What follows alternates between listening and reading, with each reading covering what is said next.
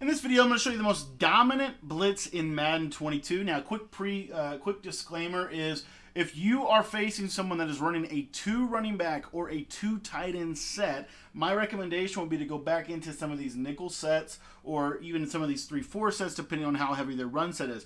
But a lot of people in this year's game are running 3 wide receiver, 4 wide receiver, or 5 wide receiver sets. So if they're running something like that, this is going to be perfect for them because you're not going to get weak boxed, okay? Weak box is what happens whenever someone comes out in a heavy set and you come out in a dime set, and you're basically, all your players are going to run slower. A lot of times you get instant pancaked, and so it's just not a good plan. So my recommendation, like I just said, is if they come out in a 2 tight end or a 2 running back set or a heavier set, then come out in nickel. Okay, but other than that, you can run this defense. Now, I just released a Dime 146 kind of mini guide over at my True Fan membership page. If you've not signed up for the True Fan membership, it is $10 a month, and you can cancel it at any time.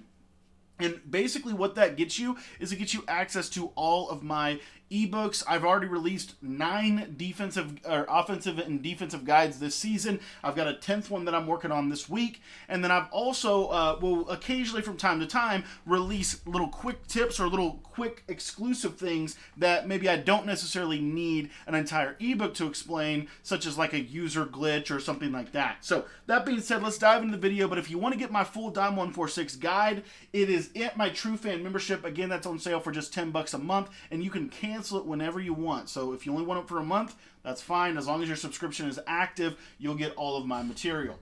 Okay, guys, so let's talk about this. This is the DB Sting to Buzz, and there's 2 different ways to run this defense, and I'm going to give you my I'm going to give you kind of the meta way that a lot of pros are running this, and then I'm going to give you kind of my spin on it as to why I think this is the best defense in the game. And it's because of the consistency at which this blitz is going to come in, whether or not your opponent blocks a running back or a tight end. Also, you get great personnel, and you're just going to be able to be very effective against the pass. So DB Sting to Buzz is the play, and the way that a lot of pros run this is they're going to base a line, they're going to press, they're going to crash their line down, and then they're going to take this guy right here and put him in a zone, and they're going to basically user this guy right here. And that's pretty much how they run it. And as you see, this works really well. You're going to get double edge pressure.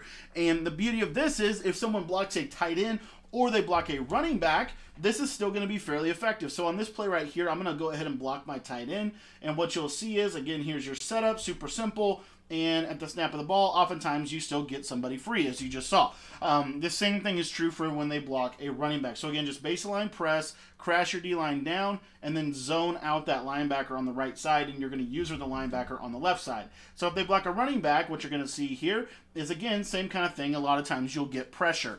Now, my personal opinion, this blitz can actually be improved significantly with a couple of other adjustments that are going to make this really, really consistent, even if they max protect. So if they block both their running back and their tight end. Because if you watch here for just a second, what you'll see is I'm going to go ahead and block both my running back and my tight end, and oftentimes this does not come in that situation. As you can see right here, they max protect, and now they can dot you up because you only have a couple people in coverage, okay?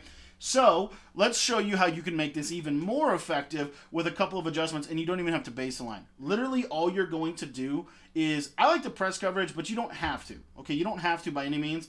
All you're going to do is you're going to spread your line, you're going to crash your line down, you're going to QB contain, and then you're going to slide this guy right here off the edge, just like that. And then the same thing is true, basically. You're going to user this guy, and you see here we're only sending 5. Now, you see at the snap, what's going to happen is you're oftentimes going to get contained pressure from the left side of the screen. Now, another quick little pro tip with this, as far as like run shooting, how you shoot the run out of this defense, you can do it one of 2 ways. So I'm just going to, let's see if I can find just a quick, simple run play from like Y trips.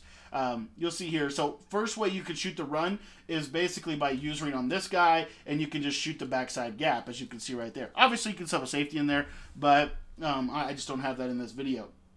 The second way that you can shoot the run is by using the other linebacker, and this is very similar to the 2-4-5 odd. So you see here, if they run base, I'm just going to shoot right in and try to blow this run up just like that. So there, you can shoot the run on both sides. And the reason that's important is because if we want this to come in against the blocked running back with super consistency, I like to do this one little adjustment. So again, we're going to QB contain, slide this guy in, and then what we're going to do with Parsons here is we're actually going to man him up on the blocked running back, and we're just going to use our Van Der Esch. So as you can see right here, that's what we're doing.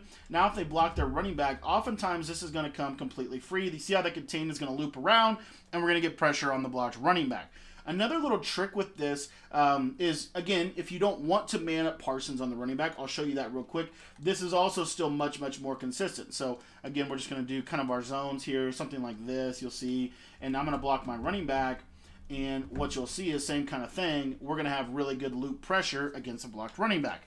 The other reason why I like this, though, is more in the line of the max protect situation. So, again, spread your line, crash your line down, QB contain, and then you want to slide this guy in just so that he's on the contain. You don't want him to be too far inside. I find that to be a very significant problem. If I put him too far inside, it does not work properly. So anyways, I'm going to max protect, and what you should see here is we're going to get that contain looping pressure against max protect, whereas in the previous example, we were not able to get pressure if they max protected. And the beauty of this is you can use either linebacker that you want. You don't have to even spread the line. Literally just crash your line down, QB contain, and you should be fine for the most part. And I like to kind of stand right here, and we'll just show this. Let me max protect real quick. But you'll see right here, you see the contains just super scream. So, you know, you can use either linebacker, gives you a lot of flexibility within this. The other beauty of the Dime 146 is that you can also do this by only sending one person. And I'll show you that right here. Or not one person, but one side. So you see here we could go audible to the cover 2 sync, and you see here we have already it kind of preset for us, and as you see this pressure just comes in super fast. So this is one of my favorite defenses in the game. I won't spend too much more time talking about it, but this is just a base blitz setup. If you want to learn the entire defensive scheme, head over to my True Fan membership page. It's a Patreon, and it's the best way that you can support me as a creator. And also, like I said, for just $10 a month, you get everything. You get all the ebooks, all the tips, all the pro player breakdowns. And we got a lot of that stuff coming because the MCS Ultimate Kickoff, or MCS Thanksgiving tournament is right around the corner. So thanks for watching the video. I hope you enjoyed it. And if you want to get all that material, go over and join the True Fan membership. There's a link in the comments, and there's a link in the description where you can go pick it up.